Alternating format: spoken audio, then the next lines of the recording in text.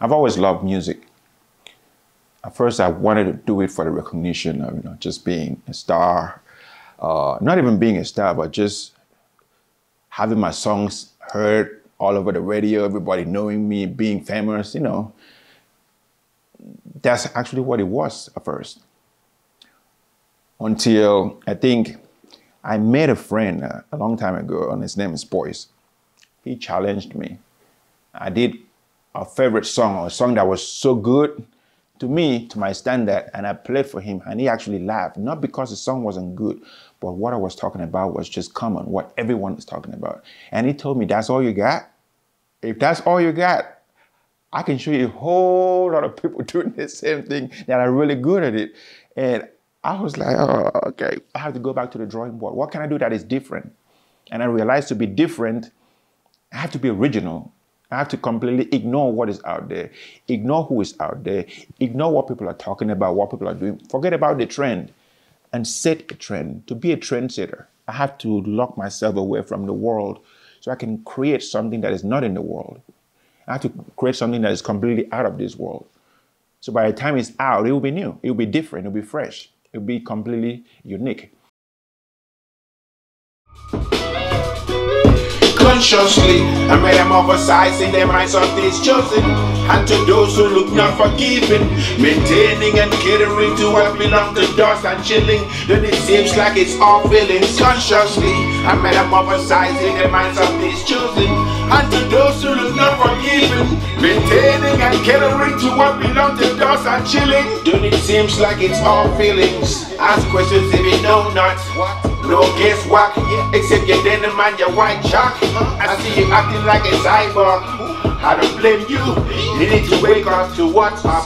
Jesus is what's up. So tell the world and bring. And when I started thinking that mentality, because everything is about, it starts in the your mentality. When you think about it, whatever you think about, you're gonna end up becoming. Whatever you think about, you're gonna end up doing. So I started thinking of just doing different. And I had a guy, I was in DC at the time, a guy walked up to me and said something that was so random, and he was a Hispanic person. He didn't even know how to speak English.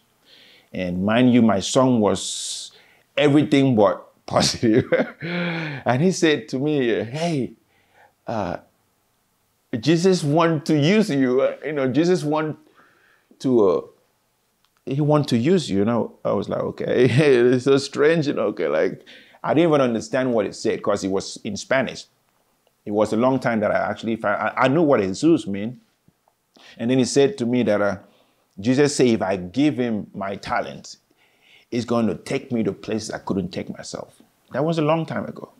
I did not understand it at all. I just took it for just, dude said that that's what he thought I should know.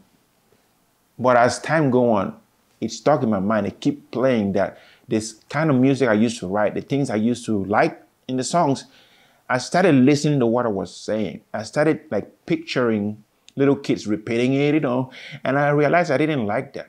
All in a circle, drop the truth and tell them all before they go bye-bye. Goodbye, bye, the kingdom come. That will be done on earth like it is consciously.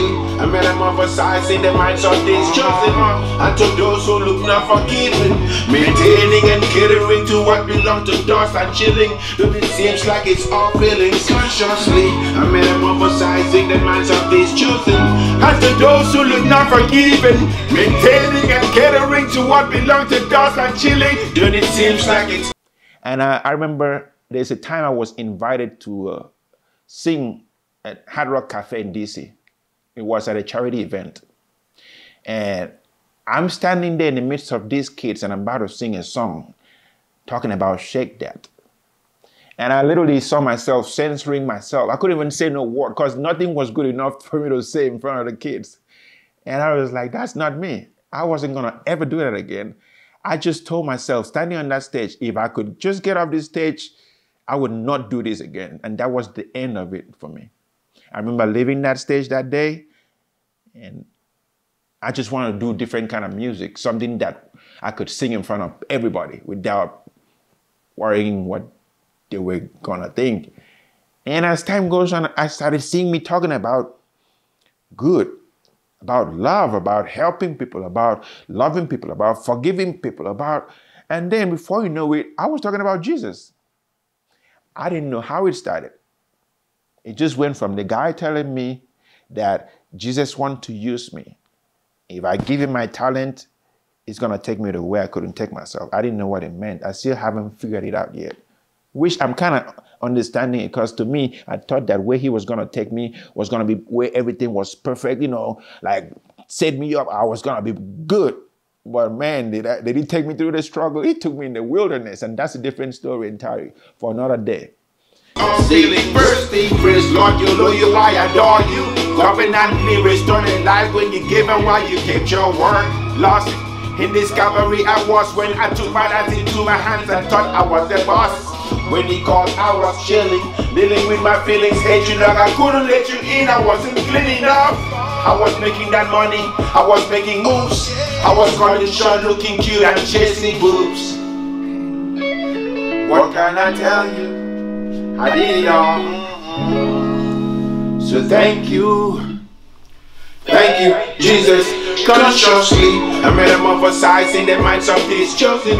And to those who look not forgiven, maintaining and catering to what belongs to dust and chilling, though it seems like it's all feelings. Consciously, I'm metamorphosizing the minds of these chosen. And to those who look not forgiven, maintaining and catering to what belongs to dust and chilling, though it seems like it's all feelings. Consciously, I'm metamorphosizing the minds of these chosen. And to those who look not forgiven, maintaining and catering to what belongs to dust and chilling, though it seems like it's all feelings. Consciously, I'm metamorphosizing the minds of these chosen. And to those who look not forgiven, maintaining and catering to what belongs to dust and chilling, though it seems like it's all feelings. Tell them, yeah.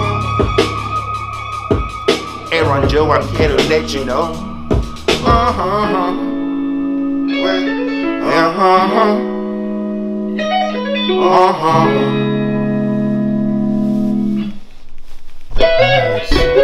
Consciously, I'm metamorphosizing the minds of these chosen. And to those who look not forgiven, maintaining and catering to what belongs to dust and chilling, then it seems like it's all feelings.